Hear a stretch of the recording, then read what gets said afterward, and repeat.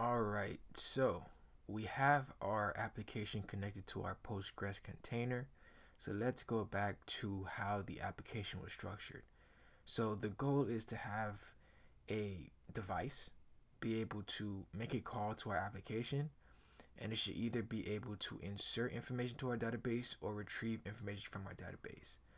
Now initially we showed that it's going to be a controller service repository model, but there are other folders, or there are other structures that we're going to use to make this application work. I also added these boxes for models and exceptions. Models is going to be used to create a structure on how you want the information to be stored into the database and how the information is going to look like when the data is retrieved from the database. So in this portion, we're going to go over or create our to-do model so that we can show the database how it should expect information to be inserted into the database for it to do and how it should look like when we retrieve it.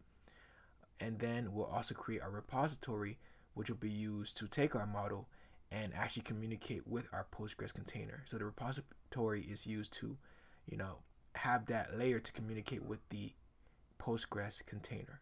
So let's get started. Alright, so now it's time to move over to the application, and the first thing that we need to do is open up this pom.xml because we need to add one more dependency that we're going to need to start creating our entity. So the thing that we're going to do is we're going to add in SpringBoot JPA. And let me just scroll all the way to the bottom so I can add this within this dependencies tag, so you can see dependencies, right?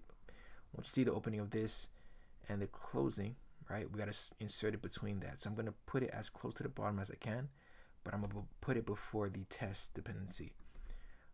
So the group ID is going to be org.springbootframework.boot, and then the artifact ID is going to be spring-boot-starter-data-jpa. Pretty long, but it is an essential dependency that we're going to need to start our application. And you should see like a Maven refresh button at the top right. Press that and it's going to begin downloading that dependency. Now, what is Spring Boot or Spring JPA? Spring Boot JPA is a specification for helping us map our object to our database. We're using a relational database, right? So what it's going to help us do is going to help us take the object or take the structure that we're going to create and map our data to the database. Essentially, it's an entity manager API that will help us process queries and transactions based on the object that we use against our database. And that's going to make a lot more sense as we create our to-do model. But just know that JPA is going to help us take our object that we're going to create and store that and put it in a way that the database understands to store. Now, let me right click right here. We're going to actually start creating our model once this dependency is finished downloading, which it is. And let me close this out. And let me right click into the models folder. Hopefully you guys can see the left. It's pretty small. In IntelliJ, there's no way of increasing the size of this folder structure, but just know that I'm right clicking on models and I'm going to insert a new Kotlin class/file. Now there is two ways of creating this entity. We can either use a regular class or you can use a data class. In Kotlin, a data class is just used to hold data. So I mean that kind of is the criteria of what we're doing, but in this case I'm just going to use a regular class to store our to-do structure. Cool. Now you should see the to-do class, and now we can begin. So I talked about entities, right? Entities in JPA are just plain old Java objects that is going to represent the data that we're going to persist into our database. So it's just a way to help us map our information to the database. It represents the table that is stored in our database, and every time we use this structure to store information to our database, it just creates a separate row, right? It's just a way of letting Spring Boot know that we're about to put something into this database with this specific structure, nothing beyond that. So to let Spring Boot know that, we have to use an annotation coming from that dependency that we just created, JPA, and we're going to use, and to specify annotation, we use the @ and we're going to let it know that it's going to be entity by using the word entity.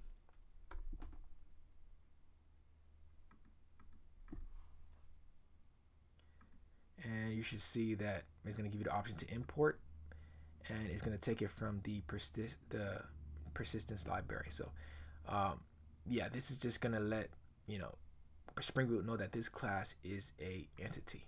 Another annotation that we're going to use is @table. The @table annotation allows us to specify details of the table that we're going to use to persist the entity into the database. So in this case, I'm just going to define the name that we want to use for the table. So to do that, like I said, it's going to be @table. We're going to open that up, and actually let me just import it.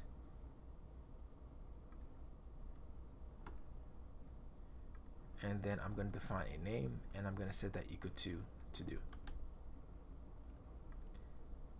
And now we can get started, right? Now we can start defining columns or fields that are going to populate our to-do table. So the first thing that we're going to need is we're going to need an ID, because every to-do that we insert into this table should be considered unique, especially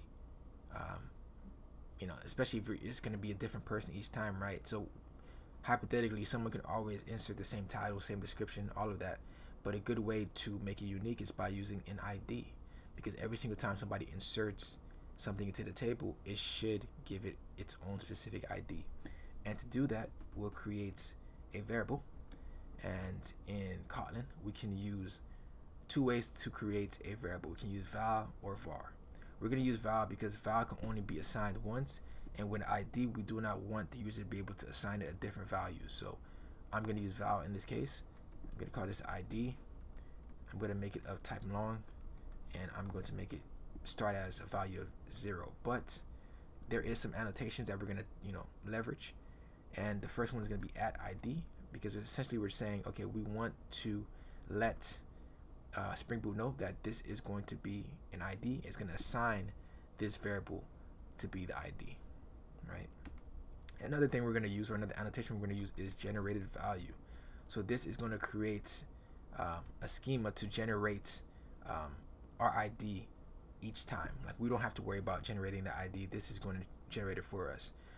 And since we're just going to use the default schema, it's going to just increment it each time. So every single time somebody inserts something into the table, is going to start at 1, go to 2, go to 3, just going to increment by 1. But you could specify it in a way that you want to. But in this case, I'm just not going to do that. I'm just going to let it just increment by 1. Cool. So we got the first column in there. It's just going to be the ID, and we're going to let Spring Boot generate the value for the ID. And then the second thing I want to create, or the second column I want to create, is the title column. This is just going to be the title of the to-do. So this is going to be a var, because you can be able to change the value of the title if you want to. So we're just going to call that title, and we're going to let that be string, and we're going to make its default value be equal to an empty string. And we're going to leverage an annotation called column. Kind of self-explanatory, right? It just means that this is going to be a column in a table, and we can define some details about that column. So we can just let Spring Boot know that we want this column title to be equal to the name title.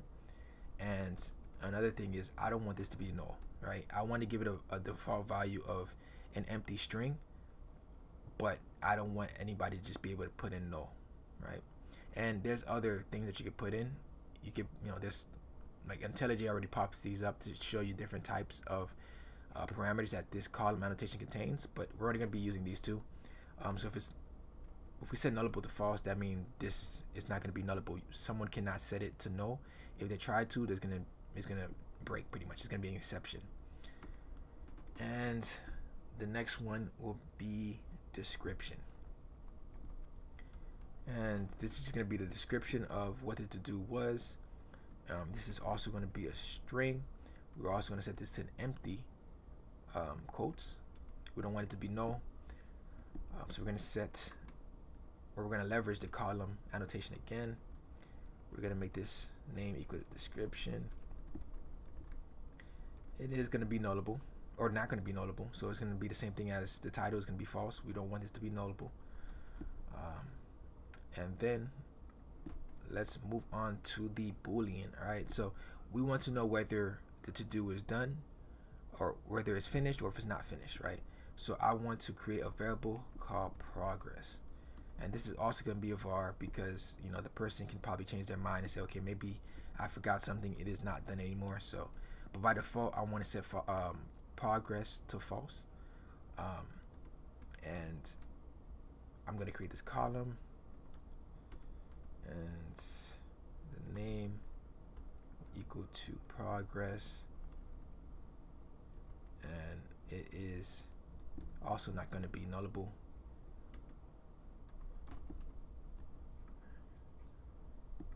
And all right, cool. Let me just leave some space here. And the last two columns are going to be created at and updated at. So created at simply just means that on the creation of this to-do, we want to set the date on when this was created.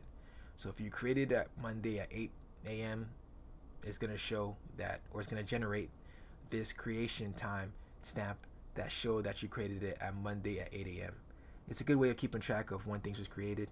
And then the second variable is going to be updated at, because that's just going to show if anything were to change. You change the title, you change the description, you change the progress. This is the last time you change something within this, to-do structure. So that would be a good way of, the user being able to see or keep track of the last time something was updated, and we can even show that to the user. So let's create the first variable, which is going to be created at, and I'm going to make this a val because we only want to change this variable once. Like, we do not want it to be able to change after we create it, because once it was created, it was only created once, right? So it should only ever be given a value once. And we're going to set that equal to date. I am going to make this nullable, so I'm just going to make that equal to null. But I am going to use an annotation, and that's going to be called the creation timestamp. And I'm going to import date using the Java util. And then it's going to be the second variable called updated at, and this is also going to be of type date. It is also going to be nullable, but all of this is going to be handled by SpringBoot because we're using these annotations. So it's going to do this automatically. We don't even have to create the timestamp ourselves. Once it sees that you're going to try to insert something into the database using the structure, it's going to create the timestamp for created at, and it's going to create the timestamp for updated at. So there's another annotation called update timestamp, and whenever this structure is updated, it's going to update this timestamp. Whenever something is created, it's going to create a timestamp for this variable. So these are all the columns that we're going to use for our to-do structure. It's going to be the ID, which is going to be the ID is going to be generated each time by SpringBoot. We're going to have a column, a title, and the column name is going to be title. It's not going to be nullable. Description, progress, and these two timestamps. So cool. This is how it's going to look like in the table. And now it's time to create the repository so we can actually communicate with the database using this structure. So to do that, let's right click on repository, because like I said, repository is going to be the layer that is used to communicate with our database. So let's create a new Kotlin class /file, but in this case we're going to be using an interface. So I'm going to drop down, and then I am going to create an interface called to do repository. Hope I spelled that properly. And then press enter, and let me try to zoom in a little bit. And then now it is time to extend the JPA repository. Now, what is the JPA repository? We use the word JPA a lot, but it is an extension of a repository. It just contains an API that allows us to use the CRUD repository. What is the CRUD repository? It's just an API that contains basic CRUD operations. So we can use it to do basic things such as saving, multiple entities, finding things by an ID, deleting entries based on ID. So these are all things that the JPA repository has automatically right out of the gate. We don't have to define it ourselves. It is already created for us. So it's just going to save us a lot of time. All we got to do is specify the domain type, which is just going to be the entity that we just created. just so it knows, okay, I want to find an ID based on the structure of a to-do, or I want to delete something based on the structure of a to-do. It has to know how the structure look like to be able to create the correct operation. So we're going to define that, and we're going to let JPA repository know how the structure look like when we extend it. So let's actually get started so it doesn't sound like I'm talking a whole bunch of gibberish. So let's actually do that. So first we actually have to let Spring know that, okay, this is going to be a repository. So let's use the annotation of repository, and let's extend the JPA repository. And like I said, we have to let the JPA repository know on what type of domain type, or what the structure is going to look like, or what the entity is going to look like. So we're just going to let it know that it's going to look like to do, and we can import to do. As you can see, it's going to go into the package of models, and then it's going to take to do, and we got to specify the type of ID, right? So we specified ID in the to do structure, right? And it's going to be generated and is of type long. So we're just going to let the repository know that this ID is going to be a type long in the structure. And that is really all we need, right? That is how we can take advantage, and that is how a repository is created in SpringBoot. Well, we just got to define, what type of domain is going to be and the type of ID that's going to be, and we're good to go. So in the next portion of the video, we're going to go over how we can take advantage, or how we can start communicating with the database using this JPA repository. We're going to create a service. We're going to start creating the logic on validating data as they come in, and using that after validation to save it to the database. But yeah, this is how we create a repository in SpringBoot using the JPA repository, and that is how you create a model or entity in SpringBoot. Hope you guys enjoyed that.